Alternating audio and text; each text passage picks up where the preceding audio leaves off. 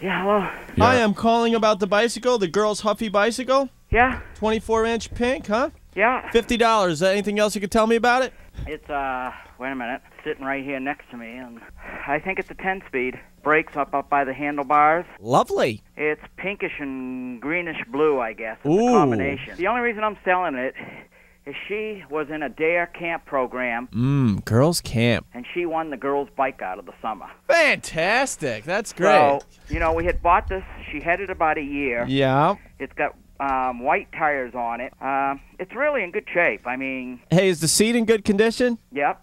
How good? What do you mean, is it how good? Well, there's a lot of seats that are worn out and stuff, you know? It's got a little bit of dirt on it, but if you washed it off, you wouldn't even be able to. It looks brand new. Well, can I come over there and maybe... This bike was never left outside. It was always kept inside. Well, can I come over there and maybe smell the seat before I buy it? Sure. I can? When are you talking of coming over? Maybe later on this afternoon.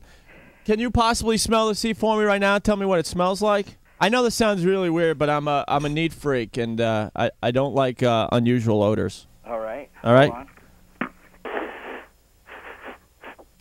Smells like vinyl or plastic, I guess. Well, how do I know you just smelled the seat? Because I just went over to it. I'm in my cellar, and the bike's down here with me. Smell it again. I just did that. Well, did it have one of those untamely odors? Delicious. Maybe you should go somewhere else. Hello? Yeah. Yeah, smell the seat, please. No, I ain't got time to do that. I'm in the middle of a project here. If you want to come look at it, fine. If you don't, that's fine, too. Could you possibly lick the seat? Hello?